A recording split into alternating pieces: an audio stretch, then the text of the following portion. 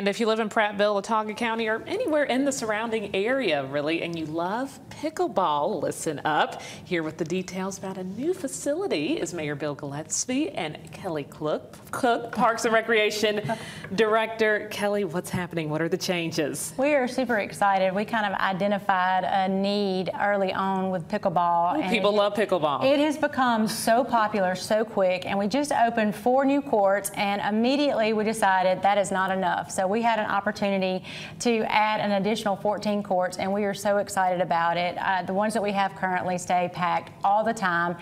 Even in this weather, the overcast, they're out there playing in it, and we just identified that need and said, you know what, we've got to make a change, make sure that we have enough to accommodate everybody. So we're so excited. Now we'll have 18 courts, wow, the most in the river region, so we're really excited about that. Mayor, are you a pickleball player? I have played before, but you know, I'm still learning the game and everything. First heard about it maybe about 15 years ago, but you know, it has really been coming on with just so much enthusiasm behind it. But you know, I hope everybody can find time to come to our Newton Park, because it's named after a family there that actually started as a part of our hospital, and so Newton Park has a lot of history. But not only do we have the pickleball, we have the tennis, the skateboard, and so much going on in that area. So nice, quaint little neighborhood park. So I hope everybody will find it, and it's easy to get to. Prattville's filled with great parks. Great parks. We were talking about Pratt Park.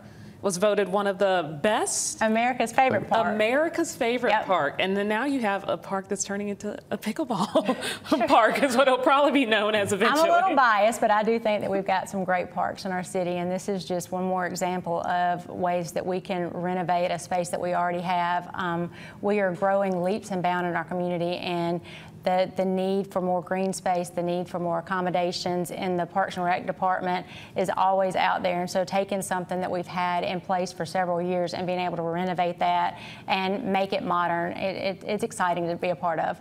Mayor, she mentioned how Prattville is continuously growing. I'm sure that makes you feel really good inside as a mayor, but what do you think keeps bringing families to Watauga County, to Prattville specifically? I think it's so many things. You know, we don't have a lot of the big buildings like over Montgomery and Birmingham, but we have, I think, some of the best people around. But you know, a lot of things, you know, we're really good with Kelly Cook and the Parks and Recs department, and so many other things we've been able to build to get people to get out, enjoy the family and their friends and the outdoor activities. Thank goodness our council is supportive of that and everything else. So just been a lot of togetherness coming together for us to be able to improve a lot of our parks. Mentioned to her a few years ago, there's going to be the year of the parks, and we keep having that again and again and again, and so look forward to that for many years to come. Year of the parks, we're talking about the pickleball courts. Tell people again about all the different parks and all the different facilities you have going on, because you got a lot going on. We do, absolutely. The best way to keep up with us is through social media. We have a great website. We actually just revamped our website. Our webmaster did a couple months ago, and it's amazing. So PrattvilleAL.gov is where we keep all of our information. We have a Prattville Parks and Recreation Facebook page people can follow. We also have our city Facebook page, so we try to keep all of our information relevant and up to date. So anything that they need to know, as soon as we get finished with a couple of weeks, the pickleball courts will be open and ready for the public. We'll put all of that information out, have a big celebration, open it up, welcome everybody. So they just follow us, or they can always stop by our department. Yeah. Sounds like a good idea. And you heard Kelly, those parks are packed.